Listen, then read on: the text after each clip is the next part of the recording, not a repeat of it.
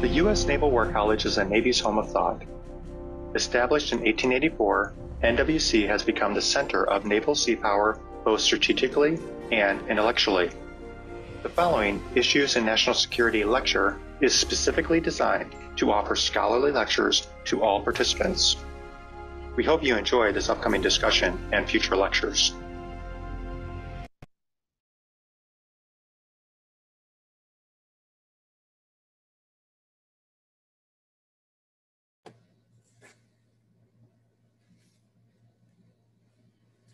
Good afternoon. I'm Professor John Jackson, and it's my pleasure to serve as the coordinator for the Issues in National Security lecture series and your MC for today's event. This series was originally conceived as a way to share a portion of the Naval War College's academic experience with the spouses and significant others of our student body. Over the past 4 years, it has been restructured to include participation by the entire Naval War College extended family, to include members of the Naval War College Foundation, international sponsors, civilian employees, and colleagues throughout Naval Station Newport. As a result of the campus closure brought about by the COVID-19 pandemic, we have transitioned to delivery of the lectures on the Zoom video delivery system, and here we are. My new nickname of Zoom Master J apparently seems appropriate these days. We will be offering 18 lectures between now and May 2021, spaced about 2 weeks apart. An announcement detailing the dates, topics, and speakers of each lecture has been posted by our Public Affairs Office. Each event will consist of 3 parts: a scholarly speaker's presentation, a question and answer period, and then a brief pause before we proceed to the family discussion group session. This final segment is of primary interest to family members residing here in Newport, and it will feature guest speakers from various support activities and organizations on base. Okay, enough background and admin, let's proceed with the main event. It's my pleasure to turn the screen over to the college's president, Rear Admiral Shoshana Chatfield. Over to you, ma'am.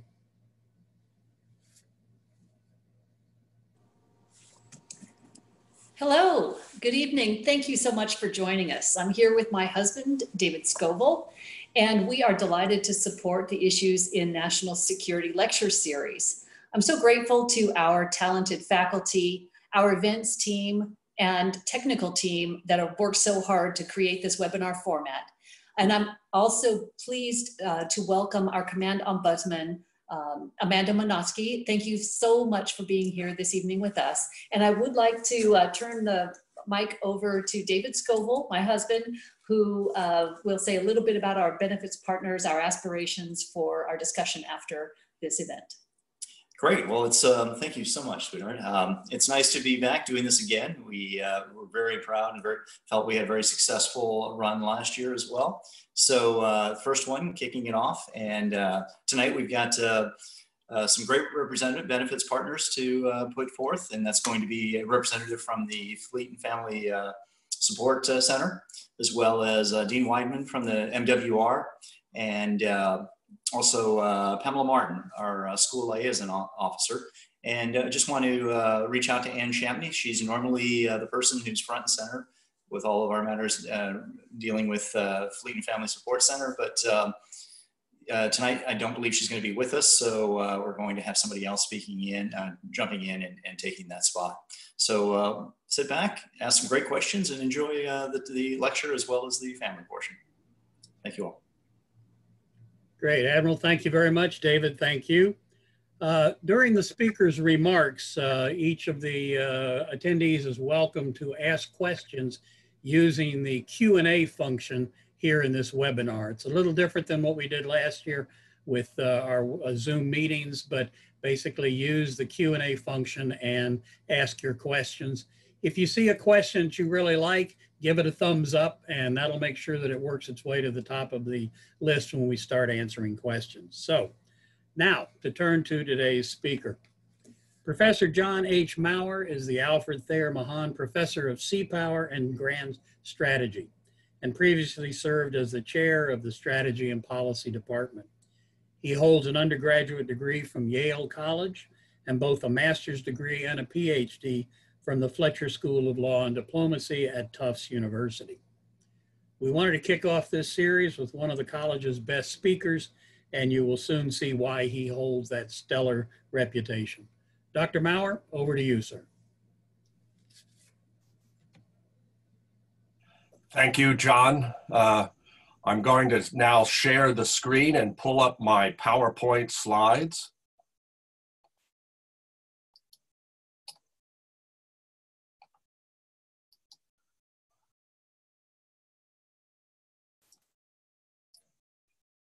There we go.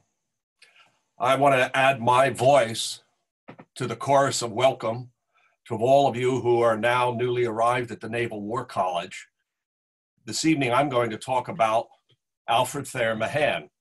He was the second president of the Naval War College and the first professor of strategy brought to the Naval War College.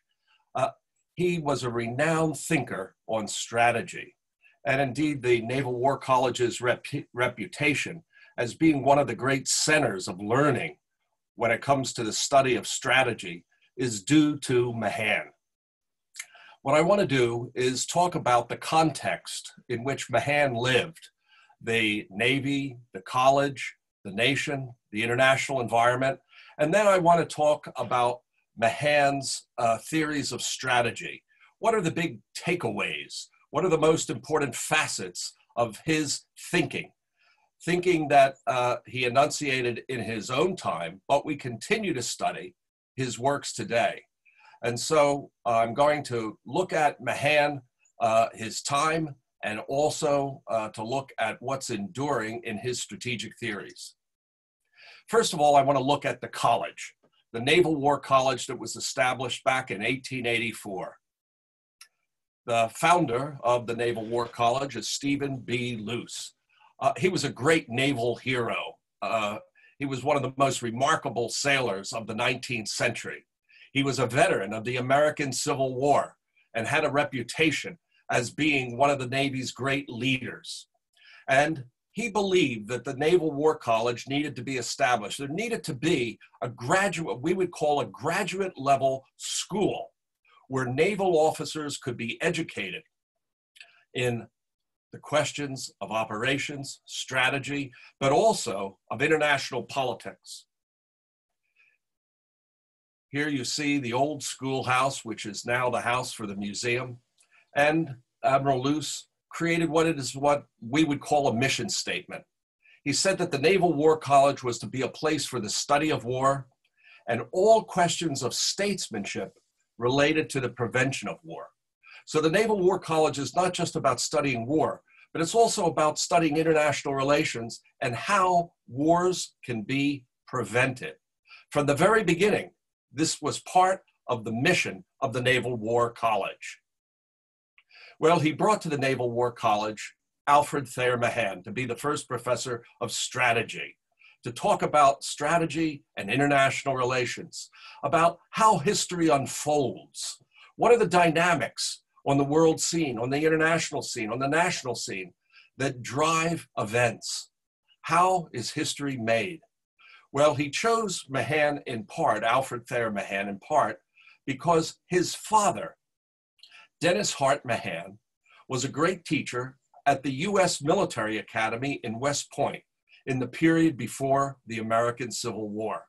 You can say that Alfred Thayer Mahan was born into a teaching family. And here you see Alfred Thayer Mahan right alongside his father. You can certainly see the resemblance there between these two men. Well, Dennis Hart Mahan was known as a great teacher, and Alfred Thayer Mahan was as well. Now, Mahan took his lectures that he gave to the students at the Naval War College, and he used those lectures as the foundation for 3 books that were entitled The Influence of Sea Power Upon History. And they came out in the years 1890 to 1893.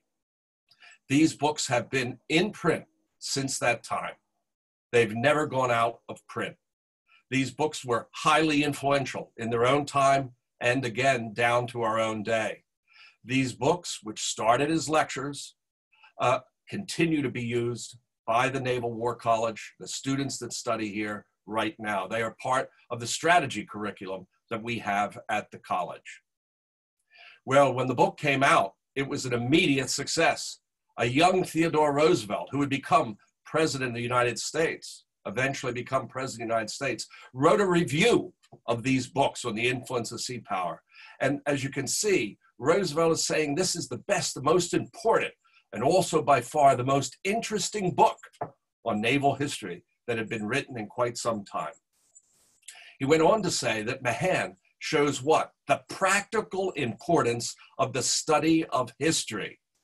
Not for studying history for history's sake, but to study history to show its practical importance to those who are operators, strategists, policymakers today. History provides guidance for the policymaker. Again, the application of history has been part of the studies at the Naval War College from its very beginning down to our own day. But it was not just in the United States that the book had great appeal. The book was also read around the world by leaders around the world, including Kaiser Wilhelm of Germany. And as you can see, he wrote to a friend saying he's not just reading Mahan's book, but he's devouring it, and he's trying to learn it by heart. You'll be pleased to know that we don't ask your spouses to try to learn the book by heart. Kaiser Wilhelm, though, thought the book was so important. He wanted to have it translated into German, and it was translated into German, and a copy of Mahan's books appeared on all the ships of the Imperial German Navy. The museum, the Naval War College Museum, has a copy of the German translation of Mahan from this time. It was not just in Mahan's generation, though, that his book had influence. Here you see a photograph from August 1941 during the Second World War. And the photograph shows President Franklin D. Roosevelt sitting next to Prime Minister Winston Churchill. And behind him are two famous admirals from the Second World War. On the right, Admiral Harold Betty Stark, Chief of Naval Operations. And right behind President Roosevelt is Admiral Ernest J. King, who would become Chief of Naval Operations. All four of these leaders read Mahan. Franklin D. Roosevelt read everything written by Mahan. He corresponded with Mahan while Mahan was still living. Winston Churchill read Mahan and thought that Mahan was the foremost thinker on sea power. Behind him, the two admirals, Admiral King and Admiral Stark, they were both graduates of the Naval War College. While they studied at the Naval War College, they also read Alfred Thayer Mahan's books on the influence of sea power upon history. So Mahan's books influenced not only his own generation of leaders, but also subsequent generations of leaders. In fact, you can't understand the history of the Second World War, the strategic decisions made by Winston Churchill and Franklin D. Roosevelt, if you haven't also read Mahan. Both of these leaders, the president and the prime minister, were deeply influenced by Mahan's writings on sea power, naval strategy, naval warfare. Well, how about the Navy? I've talked about the college and the impact that Mahan had, but what about the Navy of Mahan's times? Well, Mahan was a captain in the Navy when he became president of the Naval War College. After leaving the Naval War College in 1893, he was the skipper of the cruiser USS Chicago that led a squadron of American warships on a year-long tour of European waters. Now, while skipper of the Chicago, he ran afoul of the admiral in command of the squadron, Admiral Urban. And what I want to do is show you what Admiral Urban had to write about Mahan. And you will see it is not a flattering portrait that he had to write about Mahan, the captain. There's Admiral Urban. Admiral Urban was a hero of the American Civil War. And what he wrote about Mahan is Mahan's interests are entirely outside the service, and he cares little about the Navy. Mahan's therefore not a good naval officer. Wow. that is quite a striking blow. He's not observant of all of regarding officers to the ship's appearance or welfare. He doesn't inspire confidence in his command aboard the Chicago. In fact, what Urban has to say about it, Mahan's being the captain, his performance was positively discreditable. These are harsh words. Urban concludes by saying Mahan's interests are solely in the direction of literary work. And in no other way is he connected with the service. In other words, Mahan is a geek. He wants to write books. He doesn't want to go to sea. For Urban, this is quite castigating Mahan as an officer. But nonetheless, Mahan's works had great influence and were very important for the history of the Navy and for the history of the Naval War College. In 1893, the Navy's leadership in Washington had determined that they were going to close the Naval War College. It had been an experiment. They had worked the Naval War College for 10 years, and they didn't believe that they got a return on investment. They didn't see the value of the education being offered at the War College. The Navy's leadership convinced the Secretary of the Navy, Hillary Herbert, that he should go to Newport and close down the Naval War College. Well, on the way to Newport, he was given a copy of Mahan's book, The Influence of Sea Power Upon History. Herbert changed his mind. He said, this book alone is worth all the money that had been spent during the previous decade on the Naval War College. Herbert said he had embarked, when he went up to Newport from Washington, he was going to close the college. But now, after reading Mahan's book, he intended to do all in his power to sustain the institution, to keep it open. Without Mahan, the college would have been an experiment that lasted 10 years and had been closed and would have been closed. But Mahan's work was seen as so important by the Navy's leadership, by the Secretary of the Navy, Hillary Herbert, that the college survived and has lasted down to our own day. Well, what about the nation, the country in which Mahan lived? What was going on there? Well, Mahan was a veteran of the American Civil War. He fought in the American Civil War. He served upon warships in the rivers that the Union armies used to advance into the Confederacy, into the South, to suppress the rebellion. He also served aboard ship on the blockade of the coasts of the southern states. So Mahan saw firsthand the horrors of war. He saw the face of battle because he was a veteran of the American Civil War. One of the great turning points in American history. If that war had gone the other way, the US would have broken apart, and the democratic experience that President Lincoln talked about would have been ended. Well, the war featured not only war on land, the bloody battles on land, but also warfare at sea. This famous engagement captured here in a painting of the Union ironclad Monitor fighting the Confederate, the Southern ironclad, the Virginia, in a naval engagement in 1862. Well, the war was coming to an end in the spring of 1865. And here you see a famous painting called The Peacemakers, in which President Lincoln is listening to his generals. General Grant immediately to his right, General Sherman to the left, and Admiral Dixon Porter to the right. And as you can see, there's a rainbow in the background, that the war is coming to an end, and the scourge of war will end, and the promise of a rainbow of peace. This painting, by the way, is famous and hangs in the White House today. In another famous painting that shows the end of the war, the Confederacy, the South's best general, its leading general, Robert E. Lee, surrendered to General Grant at Appomattox Courthouse in April of 1865, bringing an end to the Civil War. This Civil War was formative in Mahan's lifetime, his experience of his generation, a veteran of the war. Well, in the aftermath of the war, the United States had to rebuild from the scourges of war, and almost 700,000 Americans died in the American Civil War. It's the single bloodiest war that the United States fought.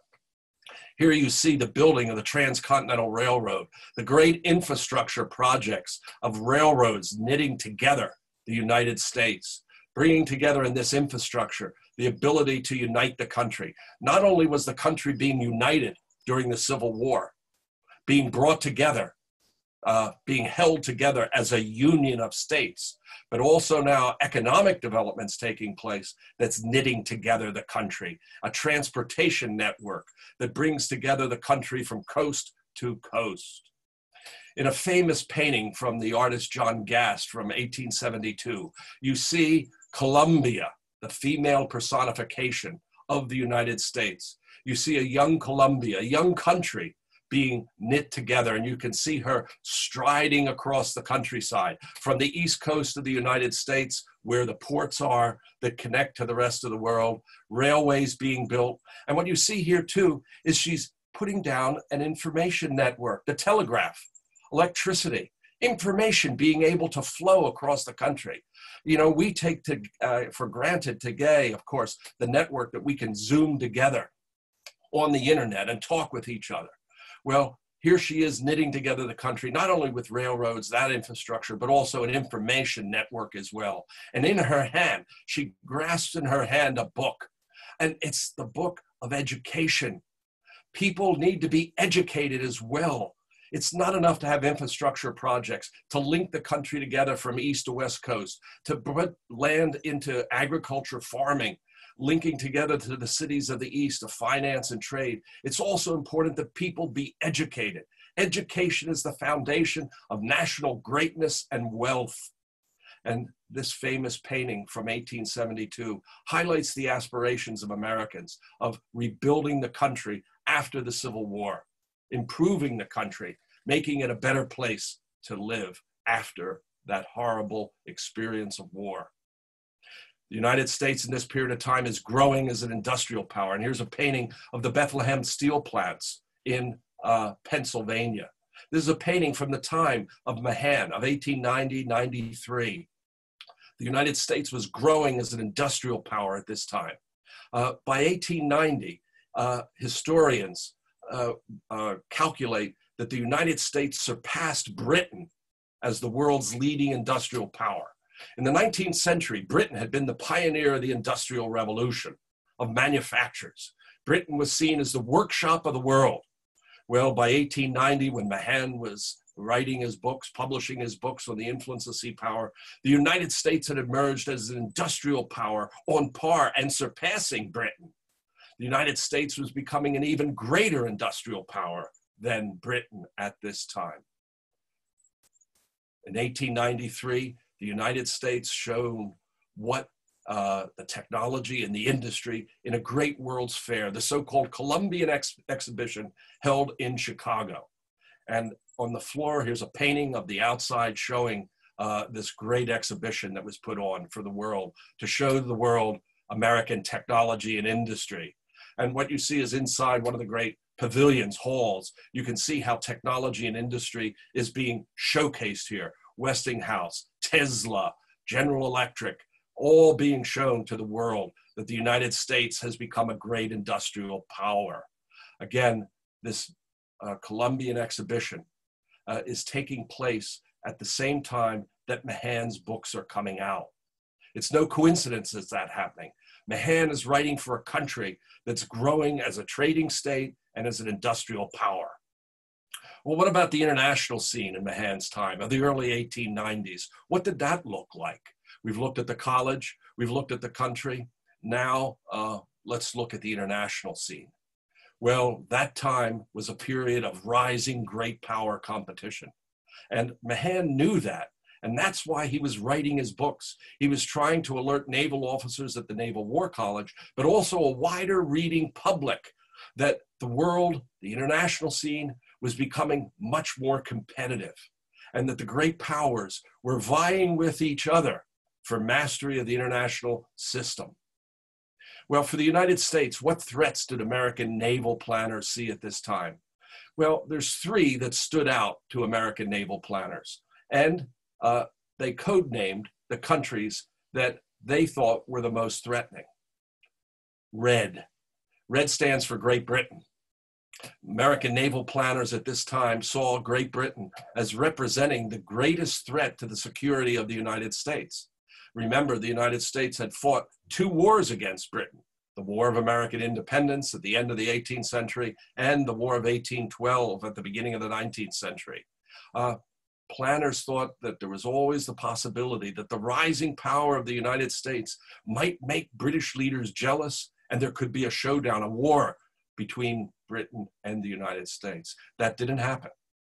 Nonetheless, though, planners took that seriously enough that they thought about what would a war between Britain and the US look like. Mahan himself wrote up a war plan for what a war with Britain might look like. But it was not just Britain that American naval planners were concerned about. They were also concerned about black. Black stood for Germany, that Germany might pose a threat. And also in the Pacific, orange, Japan, another rising power, could threaten American interests in security. For the generation of Mahan's time, planners, leaders, what they wanted to do was defend the Western Hemisphere from incursions from outside. The United States saw itself as being the protector of the Western Hemisphere, of the New World, the protector of the New World from the Old World. Today, we would call this anti-access area denial, that American naval planners wanted to protect the United States and the Western Hemisphere from security threats emerging from outside. This period, though, too, was also a time of great transformation in technology. Mahan was born in 1840 and he died in 1914. In 1840, if you look to the left, you'll see that that's what navies looked like. They were sailing ships made of wood. Guns didn't have much range. There was really only one weapon, and that was the gun. There was no electronic communication, no radio, no signaling that you could do other than by flags and packet ships. And coal was the main fuel. Fast forward to 1914, the year of Mahan's death, and you see that a lot has changed. Sail has gone to steam. Now there's longer range gunnery and later aircraft, and also more weapons, not only guns, but torpedoes, submarines, mines, aircraft. And you also have electronic communication. You have the beginning of the radio age, where you can now communicate ship to shore and ship to ship by radio. And oil is becoming the main fuel for warships. Well, here's a painting of what the Navy, the US Navy, looked like in 1840. And what you see is a sailing ship, the battleship, ship of the line, USS Pennsylvania, followed by the ship of the line, the North Carolina. This is what the Navy looked like in 1840 when Mahan was born. But the age of the sailing ship was going away. And here's a very famous painting that sits in Britain at the National Gallery in London. It's by the famous painter, J.M.W. Turner. And it shows a wooden warship from the early part of the 19th century, the battleship Temeraire. It's being taken away by a tug, a dirty little tug, carrying this great warship off to the breaker's yard. It's going to be destroyed. The ship that had fought battles, had been involved in protecting Britain against its enemies, was now going to be destroyed. This great warship that had so many stories and tales to tell of heroism was now being towed away by this dirty little coal-driven tugboat.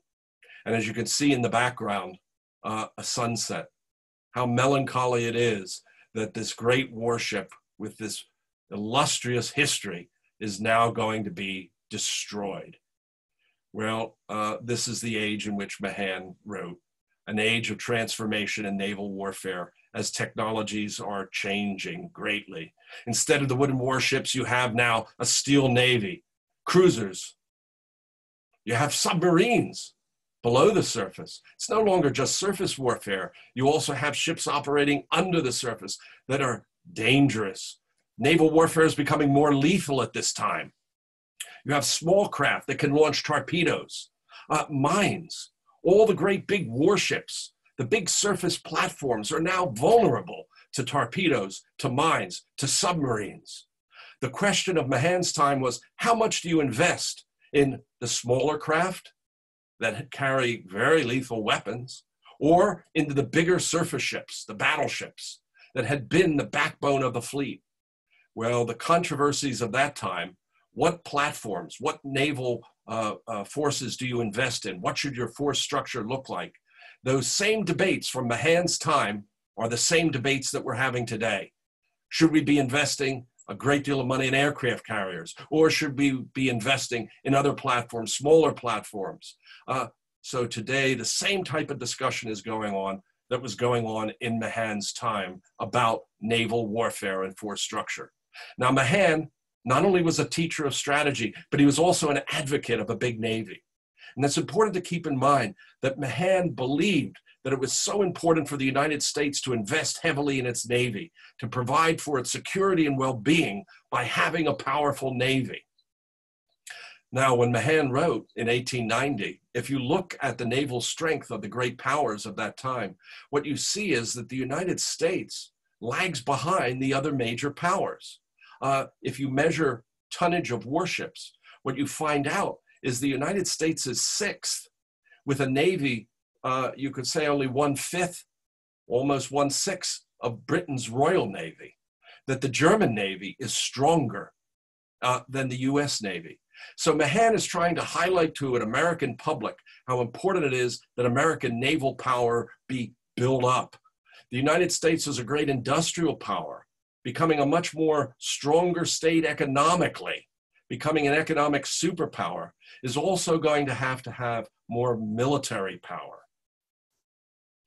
For Mahan, what the United States had to do was build a fleet of powerful surface ships, battleships. For him, this was key. These battleships would provide security for the United States. It's not that he didn't want smaller ships as well, but these expensive platforms, these expensive warships had to be invested in for the United States to be competitive on the world scene with regard to other powers of the time. Mahan wrote that every danger that the United States is exposed to is best met outside its territory. Where's that? At sea. America needed naval power to provide a shield to the Western Hemisphere. In this, Theodore Roosevelt agreed.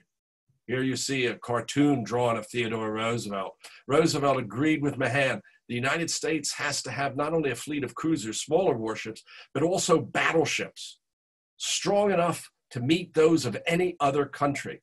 Here you see the beginning of advocates like Theodore Roosevelt and Mahan saying that the United States needs a powerful Navy, a Navy strong enough to be able to stand up to the world's strongest navies. Here's a cartoon from the time. And again, it illustrates that you need to have this battle fleet to protect the Western Hemisphere from security threats outside the Western Hemisphere. As you can see, Lady Liberty.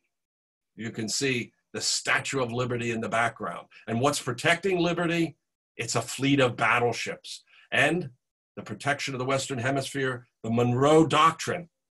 There it is emblazoned on those battleships so that any outside powers, here you see European powers being represented, looking at the Western Hemisphere, trying to take away American liberties. What do they see? A powerful fleet there to protect American liberties, to protect the Western Hemisphere. Well, Mahan, was he a teacher or a propagandist? Well, he was both. He was a great teacher, but he also believed that the United States had to build up its Navy, and he had doubts. He had a big question mark, was whether a peaceful economic country like the United States, would it have the vision, what he says is farsightedness, to make adequate preparation in time of peace? In time of peace, will American democracy want to spend money, resources on military power?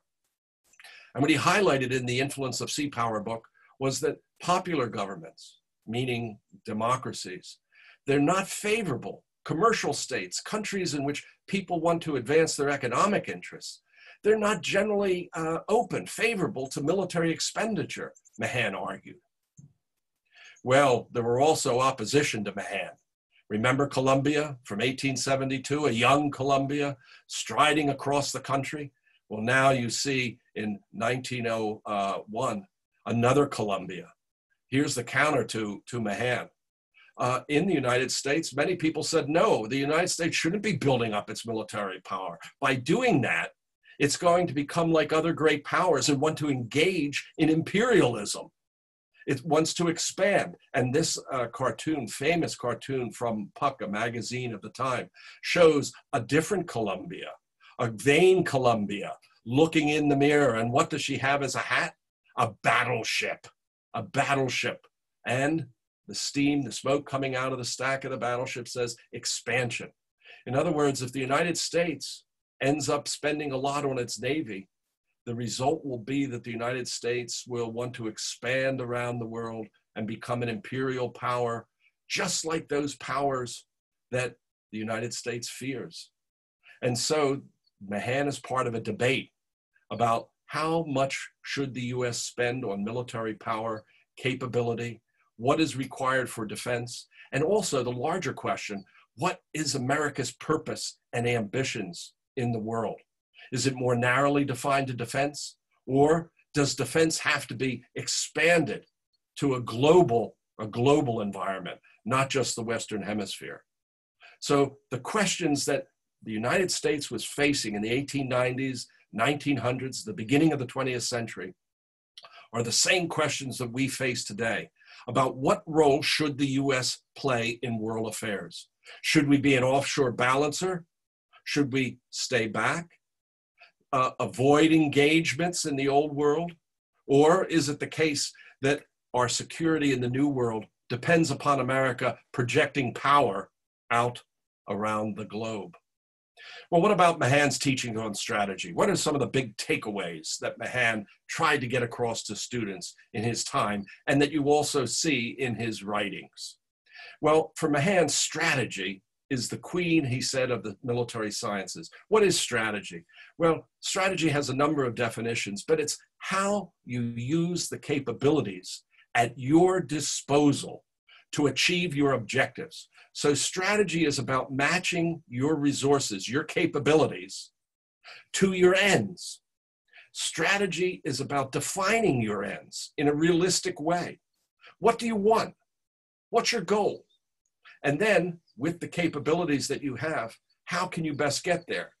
And if you don't have enough capabilities to achieve your goals, well, you have to build them up, or you have to settle for something less. So strategy is about ends, what you want, ways, how you get there, and the means, what you have at your disposal. Strategy, Mahan said, is critical for explaining the success of countries, both in peace and in war. As he says, it underlies the fortune of every operation that military forces take place. He writes, if the strategy is not right, if you don't get the strategy right, if you don't think through the strategic problem in a serious way, no matter how skillful your forces will be, the general on the battlefield, how brave your soldiers and sailors are, even if you win military victories, and there might be big victories, they will still fail of their effect. In other words, you can win the battle and still lose the war. And this is a lesson, again, that Americans have learned on a number of occasions. Think about the Vietnam War. In the Vietnam War, our operations tactics, we generally won on the battlefield. And yet at the same time, we did not prevail in that war. Again, in recent years, it is that our operations are so successful. And yet at the same time, why is it that we're not getting the results that we want, the stability and peace that we would want? So it's fundamental in studying strategy to think through what is the connection between what your aims are and what capabilities you have. And you can't just keep focused on tactics and operations. You have to have a broader perspective. Hence the importance of an education in strategy in Mahan's time and in our own time. Well, what is the history of sea power? And Mahan highlights in his book on page 1 of The Influence of Sea Power that the history of sea power is one of international competition, of what he says are contests, struggles, rivalries between great powers. And these rivalries often culminate in war, in violence. Now, what about the sea? as an environment, as a domain. Mahan in The Influence of Sea Power says, when you look at the sea, what you see is that from, he says, as a political, social, we could say economic point of view, is the seas, the maritime domain, it's a great highway. It's a great highway. Or, as he says, better yet, a wide common. This idea, this concept of commons took hold not only Mahan's time, but down to our own day. And we think not just about the seas as a common, the maritime common. We think about the aerospace common. We think about, does a country have air superiority? Do they have access to space as a domain? And that these commons are contested. The maritime common, the aerospace commons, all of these will be contested in wartime. So strategy consists of trying to gain command of these commons, because the country that can command the commons is likely to prove successful in war. So Mahan said the goal for the naval planner is to command the sea. And what is commanding the sea? Well, he described it as being an overbearing power on the sea. What does overbearing power means? It means that you drive the enemy out from the sea. Maybe not completely, not 100%, but where they can't do as much damage to you. They can't be decisive. You're making them a fugitive. They're running away from you. They can do some damage, but not damage that's going to prove decisive in defeating you. Again, this overbearing power, as he said, controlling the great common, in this case, the maritime common, closing out the highways.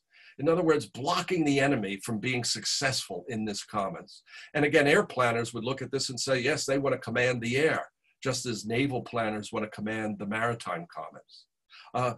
The command of the commons becomes a great enabler for success in war. Well, how do you control the commons? Mahan is pretty straightforward. You have to have the superior force. Superior numbers, concentration of force, that's what leads to success in war. And so for him, it was to build the most powerful fleet that the United States could afford, that this was how you protect yourself. And also form coalitions with other countries that share your interests. In Mahan's time, Mahan increasingly came to see Britain as a partner of the United States in maintaining international order. And so for Mahan, it's have the most powerful Navy, keep it concentrated, that force, but also work with partners to try to ensure the peace, and if the peace breaks down, to be successful in war. Well, in war, how do you gain command of the commons? Well, for Mahan, he said in the maritime commons, you want to be able to go on the offensive. For Mahan, the offense was the stronger form of war. And in this sense, he took a lesson from his father, Dennis Hart Mahan. Dennis Hart Mahan taught all the West Point cadets, many of whom went on to become generals in the American Civil War, leaders in the American Civil War. And one of his maxims, Mahan's father, was attack the enemy suddenly. Attack. Celerity, speed. Speed is the key to success. Well, Alfred Thayer Mahan very much took on board what his father had to say. You see in Mahan's writing that the offensive has the advantage over the defensive in the maritime domain. Again, he calls it a fundamental principle of war in the maritime domain, is that defense is ensured by offense. In other words, the best defense is a good offense. And that the one objective that naval planners should be aiming for is to defeat the enemy's organized fleet naval forces. By destroying the enemy's naval forces, you clean them out from the sea, get that overbearing power. Well, so what? What does this mean for us today? How can we think about Mahan in our own time in the 21st century? Well, Mahan's books continue to be read, not only at the Naval War College, but also in other countries around the world. One of the places where it's most popular is in mainland China. Here's what one Chinese naval analyst has to say about Mahan, that the US benefited from the guidance of Mahan's theories of sea power. That the United States, by building up its naval power, acquiring bases, spreading out from the Western Hemisphere to Hawaii, to the Mariana Islands, that it expanded what he calls the strategic depth of the United States, and hence became a great world power For China today to become a great world power, Mahan offers something of a script. And hence, Mahan's book in translation is read widely in China. When I talk to officers from the People's Republic of China, from Communist China, they are conversant about Mahan. Robert Kaplan, a journalist, writer on current affairs, his opinion on this is that the Chinese are avid readers of Mahan. The Chinese are Mahanians now. Well, we have to read our Mahan too. China is a great competitor of the United States on the world stage. We have to understand what they understand about Mahan, that for Chinese ambitions, as they go stronger in the world, as an economic power, as a naval power, that they want to expand in ambitions as well. Mahan, looking at the current day, would look at this and say, this would remind him of his own time. We talk about today about the return of great power competition. Well, it never went away. It never went away. Mahan would say that what we're seeing today in the 21st century looks a great deal like what he saw in his own generation. And for him, it was important that Americans understand the sources of power, this economic power, this trade, education of people, naval power, all of these elements of power are important to be able to preserve the peace, but also, if the peace breaks down, to be successful in war. Thank you very much.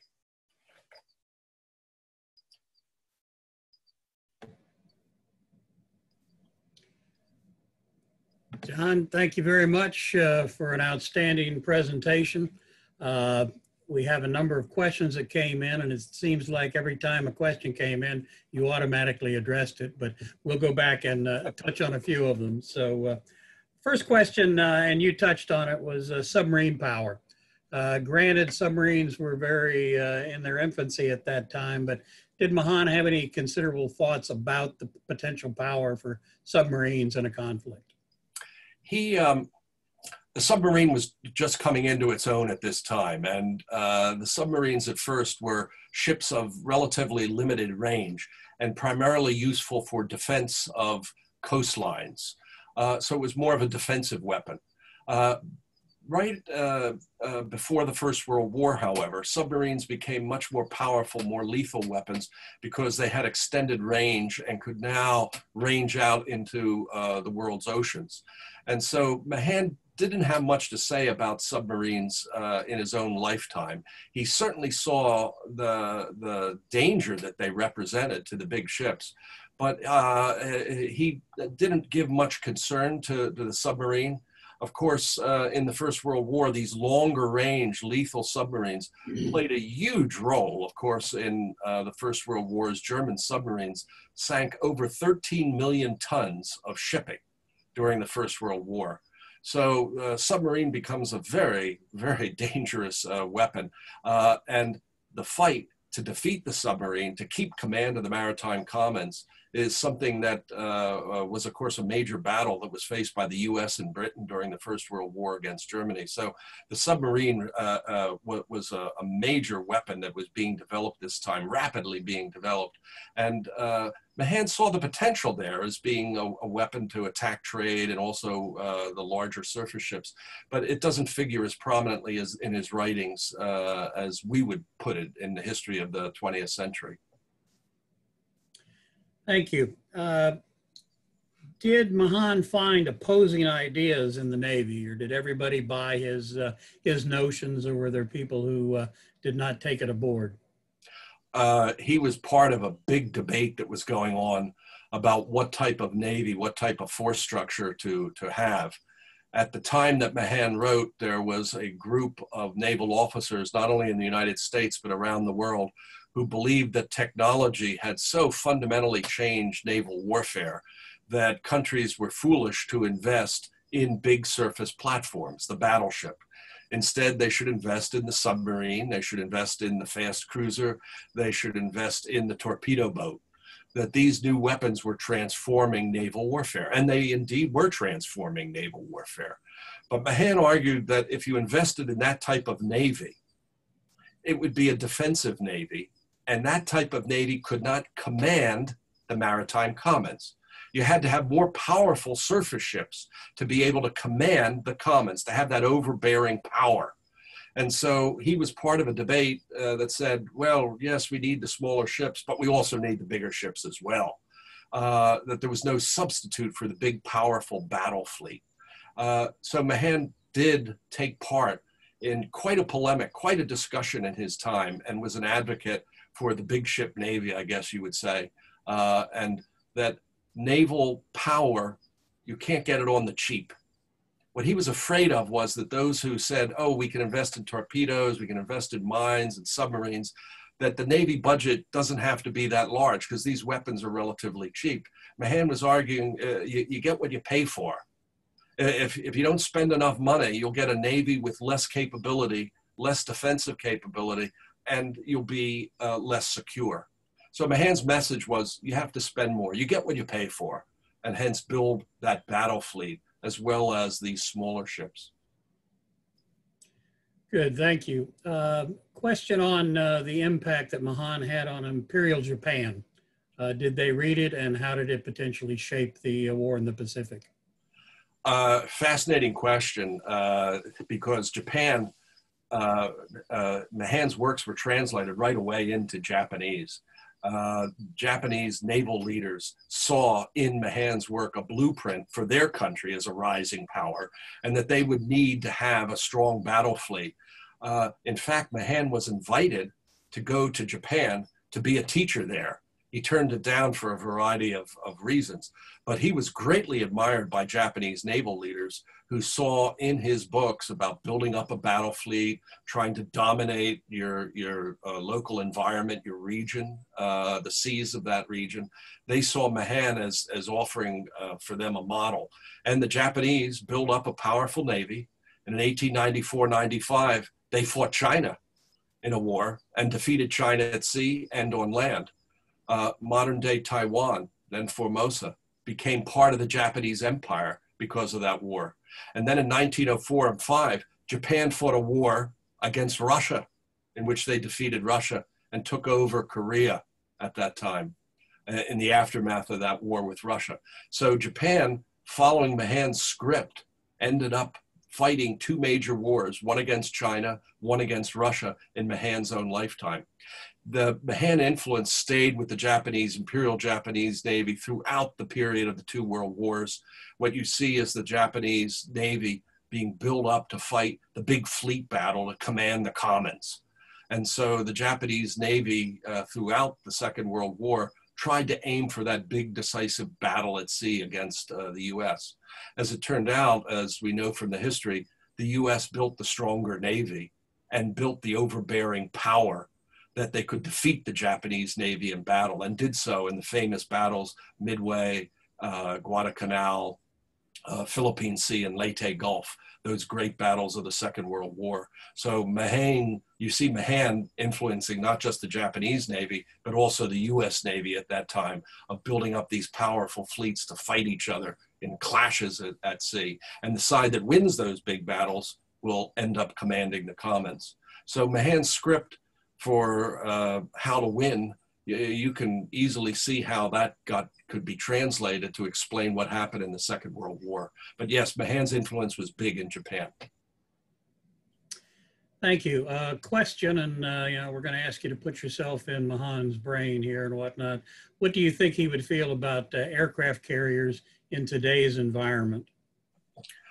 Mahan would say, if you want to command the commons, you have to have the most powerful ships. And so I think he would come down on the side of those who want to continue to invest in carriers, because that they're the ones that not only can project power, but also command the commons around them. Now, that doesn't mean that he would say neglect other types of warships. Far from it. He would call for what he called a balanced fleet. A fleet, in other words, that has a range of capabilities and warships. I mean, he was an astute observer of naval warfare and fought in the American Civil War. And while the Union Navy had larger surface ships. They also had a lot of cruisers and smaller craft as well. But he would say that I think he would come down on the side of those that say you have to continue to build the aircraft carriers even as you are investing in new platforms as well. He would tell you that you're going to have a big Navy budget and a healthy shipbuilding program to keep in place the industries, develop the technology, also to train the personnel that you need, not only to be in the fleet, but also in the industrial infrastructure behind the fleet. He would also put emphasis on making sure that in wartime you can surge capacity to be able to put more ships at sea by having a trained reserve, and also adapting platforms that might not have been warships, say merchant ships of one form or another, adapt them for military use as well.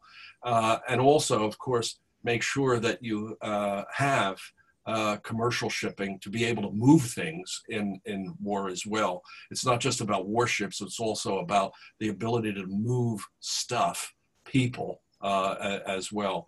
I would think on balance, though, he would be in favor of continuing to build big carriers. Of course, we don't know, but I think that's the case. We'll take that. We'll take that. Yeah.